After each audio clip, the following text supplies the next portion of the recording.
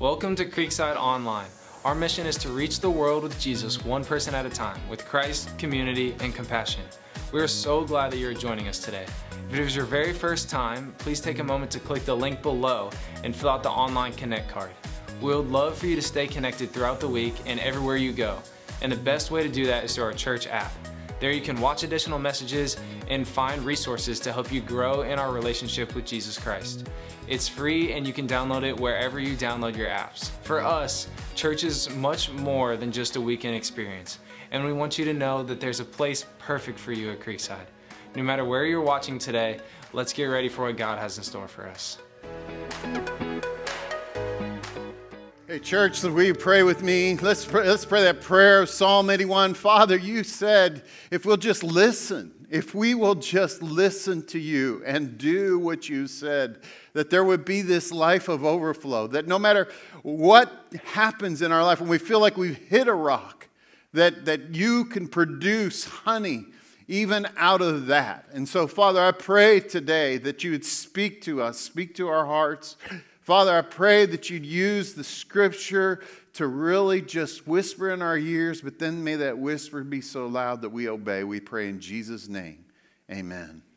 You know, that psalm is so rich, and it's Deuteronomy 32. It's an echo of that. Psalm 81 at the end, God just says he's pleading with Israel. Oh, you Israel, if you'll just listen. If you just listen to me, if you just obey, I don't care what's happened to your life. Look, I will pour out wheat. And as if God thinks, oh, they're going to think that they can provide for themselves the best wheat. He said, I'll give you the best wheat. And I'll even go beyond that in case you think you can provide the wheat. Look, if you trust me, if you just listen and obey, I can even produce honey from a rock. Do you believe that? This is what we've been talking about in the life of overflow. We've been talking about when you pour it all out for God. He's ready to pour it back into you so you can pour it back out to others. And no matter what, even if you get exhausted, God's like, this is a good exhaustion. I'll tell you, you talk to any of these ministers here, there's times where we're just so exhausted. But then you just are like, wow, God just filled me right back up. That's the life of abundance. That's the life of overflow that we've been sharing with you today. We've been talking about Christ, community, and compassion. And those are the three things. If you pour your life into those things, the community, the small groups, if you pour yourself into compassion, this word compassion, constantly associated with Jesus. He had so much compassion for others. And his Father gave him all this strength and all this power to share this grace, this favor that he intended for mankind. And we have all that we need in Jesus Christ. Do you know that? No matter what kind of problems, no matter what kind of suffering you're going through, we have everything that we need in Jesus Christ. He did nothing more, friends. What is 1 billion trillion years with him in glory? All because of the blood of his Son, Jesus Christ, that was poured out for us. And all he asks for us to do is to keep that flow, that river of his grace and favor, keep it pouring through our lives, to use the Holy Spirit, to use the Holy Spirit's gifts that he gave to us. Jesus said in John 7, if you'll believe in me, springs of living water will well within you, flood within you into others' lives. Last week we talked generosity, and we talked about this whole challenge that I gave you between you and God. You take this challenge, you read down through here, pray to God. God, what do you want me to do? We talked about how God even dared us. He said, test me in this. Bring the whole tithe. The tithe means a tenth. Bring that in and see if I don't throw open the floodgates of heaven. We gave you a 90-day challenge saying this is money back guarantee.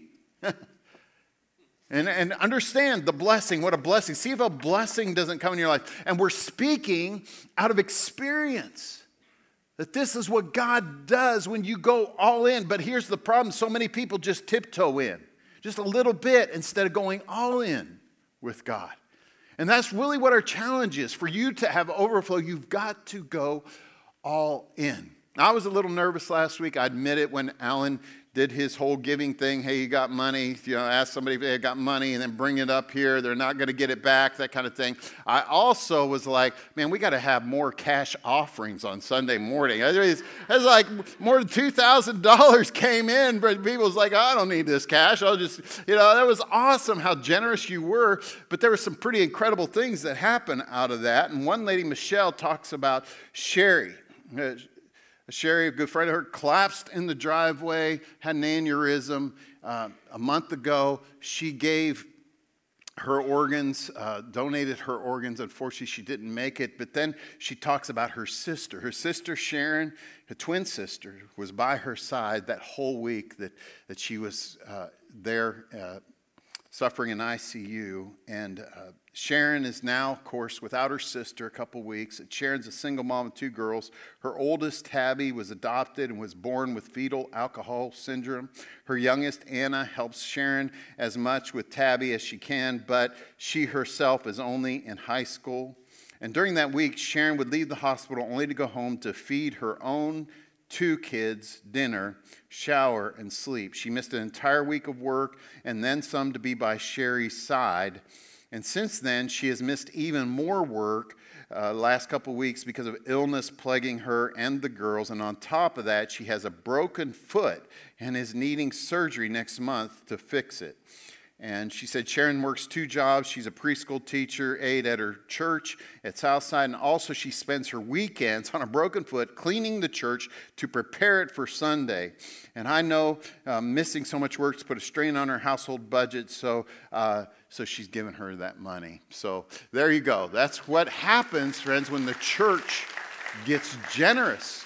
I mean, needs are met. The glory of God is given to other people who most need it at times. So we want to continue in this idea of being a generous church and on giving it. We believe it so much, man. We know that our kids need to have it too. So our student ministry, they're working these same things that we have here. They have reminders. They're going all in on their commitments, tucking it away in their Bibles too. Our kids are doing it. Man, we as a church are going to see this place thrive and get even more joy than it already has as we get more faithful in this idea of overflow and compassion.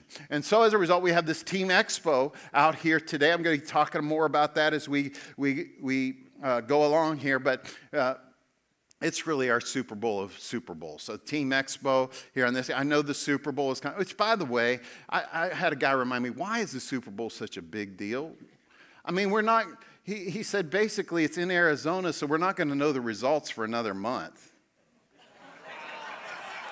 You're with me. There we go. We're with it. He's like, so, the Super Bowl, man. Super Bowl's a big thing. Get in on the team, right? But I'm telling you, it's even greater when you get in on God's team. And we're going to be discussing that today. But, I get it. Some of you are struggling. You're like, I'm hurting so bad. I don't even want to think about this. I had a psychologist write a book, and we constantly, and it really works. I worked for a psychologist. I also read Earth Meyer who talked about this. If you're struggling, if you're hurting, their best advice is, look, lock the door, throw away the key, or put it somewhere where you can't get it. Go across the railroad tracks and find somebody in need and begin helping somebody else, and you'll be amazed at how strong and healthy you start to feel again. Friends, that's the power of God at work in you. That's what they're talking about. There's only one life that he's given us on that cross. And that's the example. That's the paradox of dying to live, of giving up to have more energy and have more life in him and the purpose that he has for us, the abundant life that he has for us. And so we're going to look at the book of Philemon today, and we're going to actually just kind of really cover the whole thing. So you can walk away from here with bragging rights, guys. I read a book in the Bible, right? So there's one chapter. The book of Philemon, I don't know how many of you know very much about it, but Philemon is this businessman who has to discover a life beyond the black and white. He's got to find this life beyond the bottom line, the profits and loss sheets. And Paul is going to instruct him, he's going to help him to try and help him understand that life is in giving and forgiving. That's grace. That's God's favor that he has for us. He poured out on the cross a free gift for us, but he doesn't want us to just hoard it and keep it for ourselves. That results in the Dead Sea. The Dead Sea just receives it all, and it becomes this deadly thing to every fish and every animal, right? We don't just receive, you got to pour it out again to be a living organism. And Philemon's this businessman that's starting to become closed off instead of continuing that. Paul's concerned about that. And then he talks about this man Onesimus. He's actually the subject of Philemon, the low man on the totem pole. Philemon basically shows us that all of us are important. All of us are connected. Everyone is a fellow soldier, a fellow servant for God. Everybody is needed on the team with Team Jesus. I mean, Jesus, he met us where we were most needed, and he lifted us up and brought us to his team. I mean, basically, Onesimus is like this water boy that God lifts up. By the end of the story, you're going to see how God lifts him up in this amazing way. And through his grace and through Paul and even through Philemon, a pretty incredible story. I mean, how will you feel when you got a star player on your team? If you had a Michael Jordan and you were going to go out and play basketball, how would you feel? You'd feel pretty confident, wouldn't you? You're going to win, right? How would you feel if suddenly you're going to play golf and Tiger Woods is there and he gets teamed up with you and it's a golf scramble? You'd be free. You'd be like, man, we're going to ace this thing. Maybe some of you ladies need to think about, Casey DeSantis, man, she's doing all these crazy things for family out there. I'll tell you, you be on her team, you feel like you can win in all this onslaught against our families. Hey, it's amazing when we're on Team Jesus, well, we should feel like we're the champions of the world because we are. That's what John says in John chapter 1, verse 1. In the beginning was the Word, and the Word was with God, and the Word was God. Who is that Word, that Logos from the beginning, that logic of the universe? It's Jesus.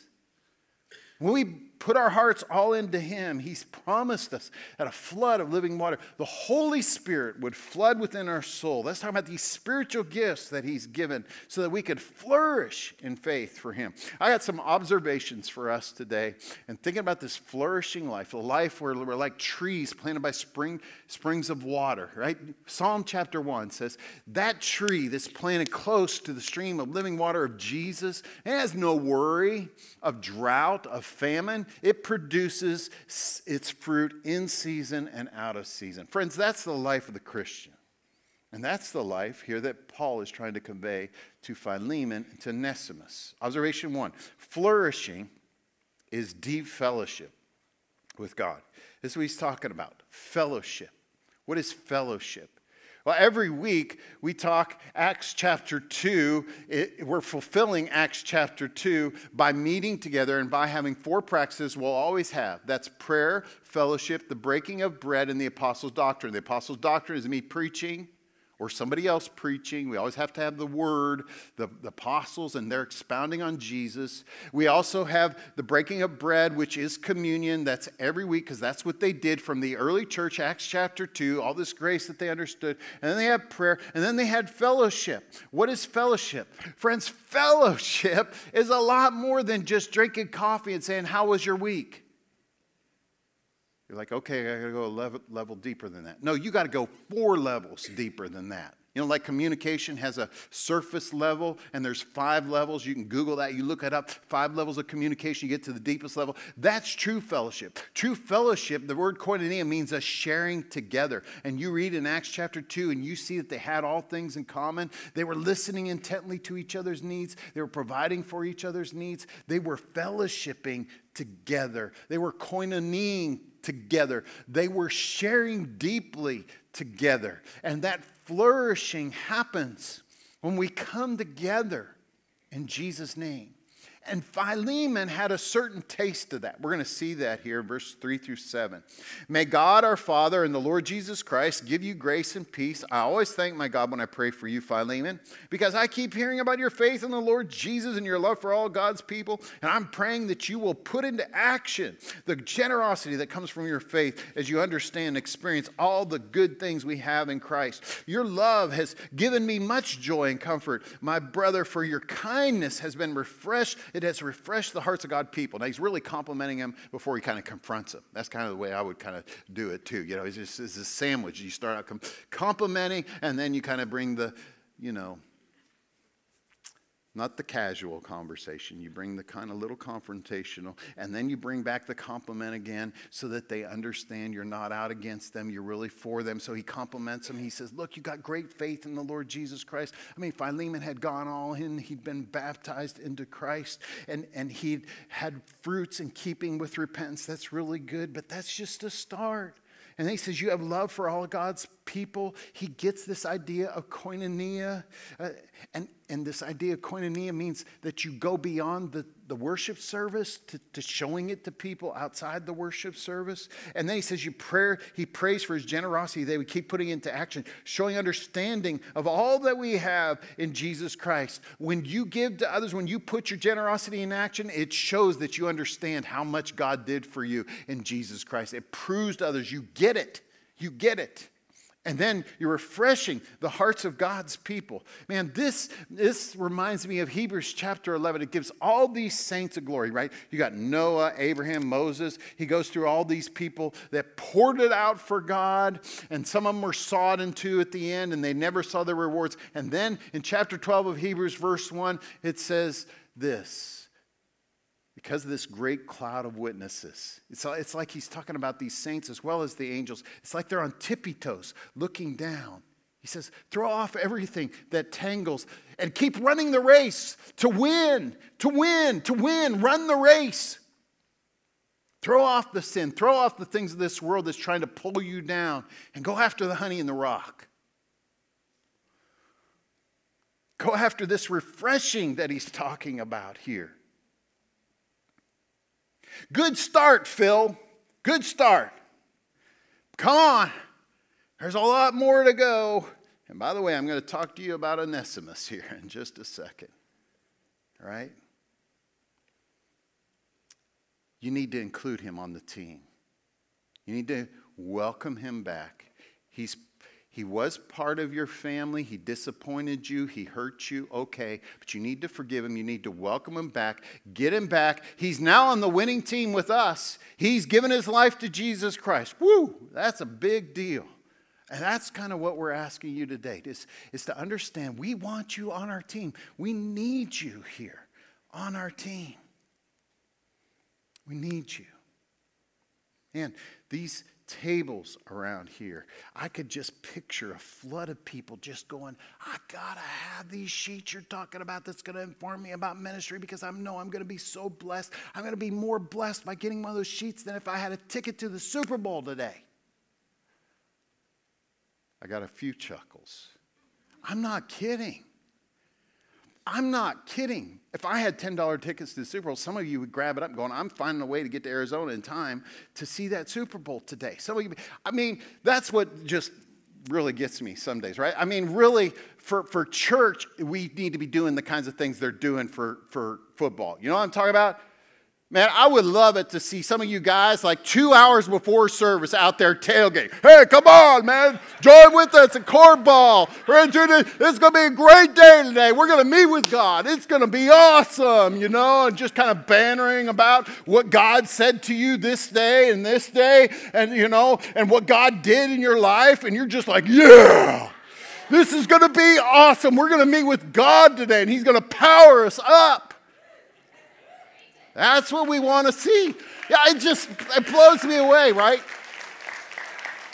I'm telling you, so our son's playing football, and we're at Virginia Tech, and it is sleeting, and it is just, and I'm looking around, and I'm like, it's not bothering any of these other fans. It's bothering my wife and I.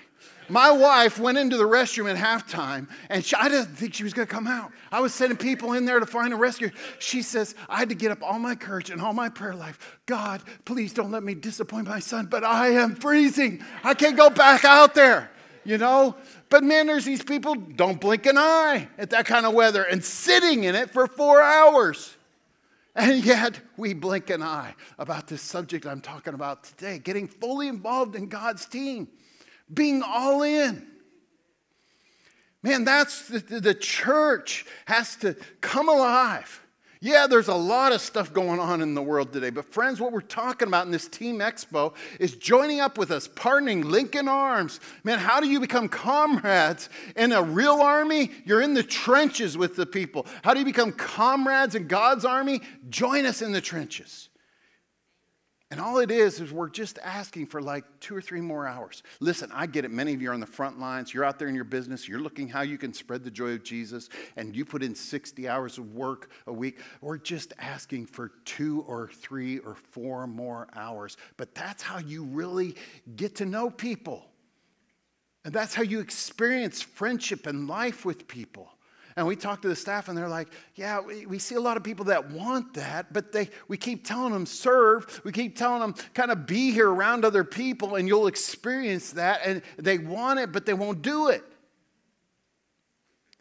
Man, you got to, which by the way, since I'm already speaking about football and I'm way off track, I have no idea where I am in my notes. But let me just say, you know what the irony of football is, right? I mean, you got 60,000 people in the fans who desperately need exercise and 24 people on the field that desperately need rest. And that's all I'm asking is let's get out of the stands and let's play this game together. It's better than a game. It's so much better. It's better than a Super Bowl. Eternity is in the balance where we can be refreshing others' hearts. Refreshing hearts, helping people have heart transplants. I think it's pretty exciting when a doctor gives a successful heart transplant. We can become part of that surgery room. Observation number 2. Whew, I need to go on. Flourishing is recognizing our usefulness to God. Paul says over and over again here to Philemon, I'm a prisoner. I'm a prisoner. Why does he do this? In other letters, he says, by the authority, I'm an apostle of Jesus Christ. You need to listen to me. Why does he go, I'm a prisoner here? Because he's reminding Philemon, oh, you're this successful businessman, and I'm in prison for Christ. By the way, remember, I brought you to Christ. By the way, Philemon, what have you done for Christ? Here I am in this dungeon. I mean, prisons were horrible. They weren't like the prisons today. I mean, people could see through the bars at times and spit on people, excrement constantly thrown into prison cells. They hated those people. Paul's in prison, but while he's in prison, somehow Onesimus has come to him who owes Philemon a great debt, and he's like, he tells him about Jesus, and Onesimus realizes he needs to go back to Philemon to make it all right, but Philemon's likely not going to receive him because he knows Philemon's still kind of immature in his faith, and so Paul needs to write this letter, and Paul's saying, look, this Onesimus, who was useless to you because you got so upset at him and you kind of drove him away, remember what his name means. He's given a play on words here. Onesimus means useful.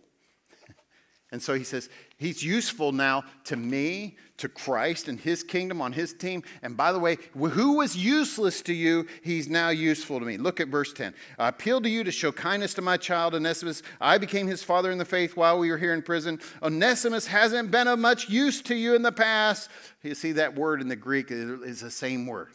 He useful, but he's not been useful, but now he's useful to both of us. I'm sending him back to you, and with you comes my own heart.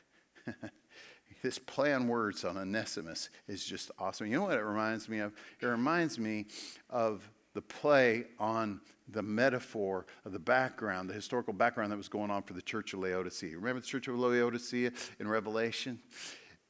Jesus says, look, you need to be either hot or cold, but not lukewarm, or I'm going to spew you. I'm going to vomit you out of my mouth. A lot of people don't realize what that means. They don't understand what that means. There was these aqueducts that fed into Laodicea, and they would immediately understood the metaphor.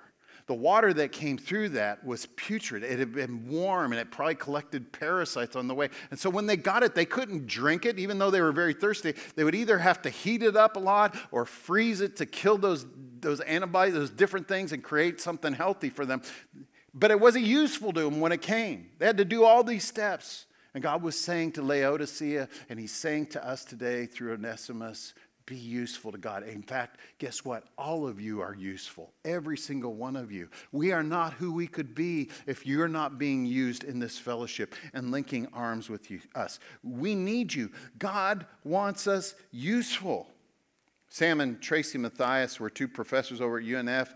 They heard this message years ago, 12, 13 years ago, and they got very involved in here. There were two UNF speech professors, very involved with their classes. You know, professors, they're up late at night grading papers and all this stuff, but man, they were pouring it out 5 and 10 hours a week here in the church. And God took them on even greater adventures than these. And so a couple years ago, they came to me, I'll never forget it, in my office. They said, we want to start this Chosen Reigns Ranch, where we're basically mentoring kids, counseling kids in the Bible, and turning their lives around. We've seen it happen. We believe God is calling us to it, and we invested in them. And as a result, over the last couple years, over 365, as a couple months ago, over 365 kids have been mentored and changed for the gospel. And our mission supports that, friends. That's what we're talking about, a useful life. God can use anybody who makes himself available. Observation number 3, flourishing is discovering eternal friendships and purpose and meaning. You know,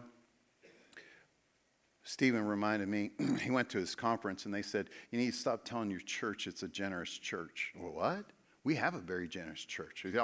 Stephen almost got defensive. You know, you got a great executive minister there. He was fighting words, right? He says, you got generous people in your church. It doesn't mean you're a generous church. What he's talking about is the 20-80 Pareto principle, right? 20% are usually very, very generous, and everybody else tends to kind of hang on. Friends, that's not biblical. That's not Acts chapter 2. That's not anything of what I've been talking about. The church is about everybody being all in. Everybody, 100% being generous.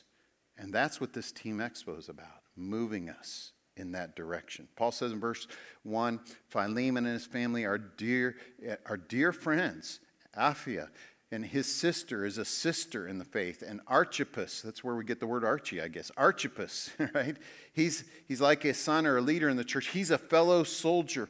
Paul had people on his team from all walks of life, and it developed deep, deep friendships. It was purpose, it was meaning. I mean, you talk to these women who are pouring it out on Sunday afternoons now to over 80 elementary girls. They're pouring it out to that next generation, laying the framework. And we are praying for men who will do that kind of thing from all walks of life to join with us in this team, if you will.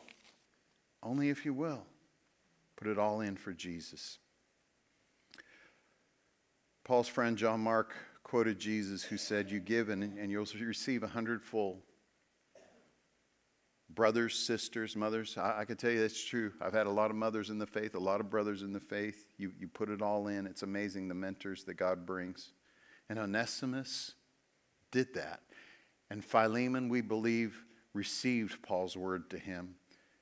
Ignatius was a church leader writing 50 years after this letter. And he addresses a church leader. He calls him a wonderful church leader, and his name was Onesimus. And most people believe it's the same guy he's talking about here.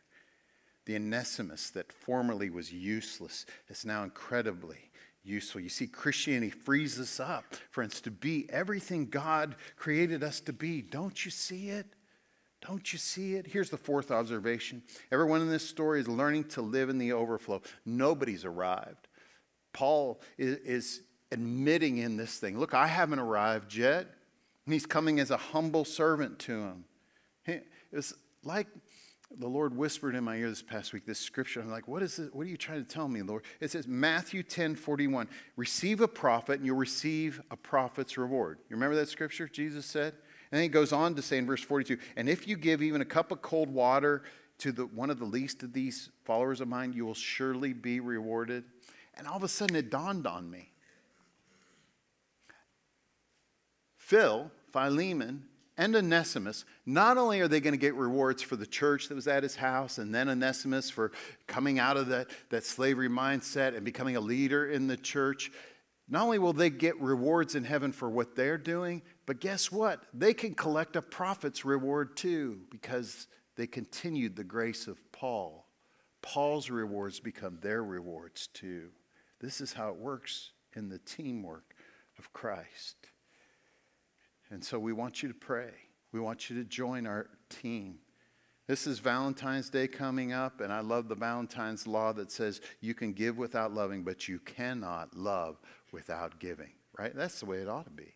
And so there's going to be hearts given, there's going to be words given, there's going to be chocolates and flowers and dinners, and that's the way it should be, because if you really love somebody, you can't help but give.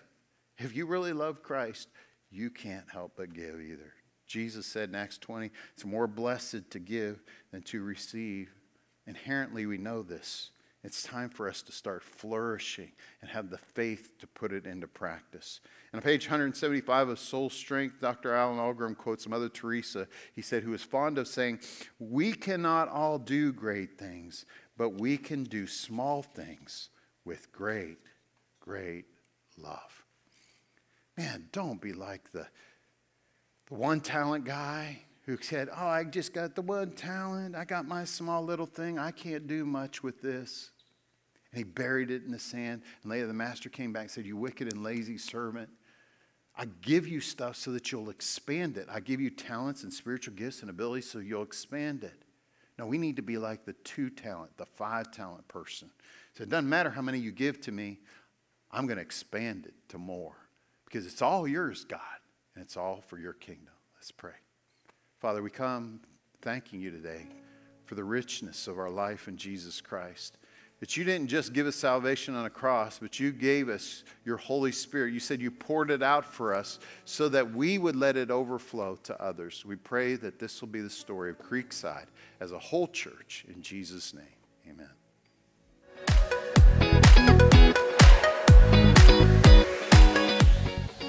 Thank you so much for being here with us today. We hope the message you just listened to had an impact on you. Make sure to stay connected with us throughout the week online at creeksidechristian.com and on Facebook and Instagram at Creekside Christian Church. We believe God has something unique to say to you, and our hope is that you feel His love stronger today than ever before. We love you, and we'll see you next time.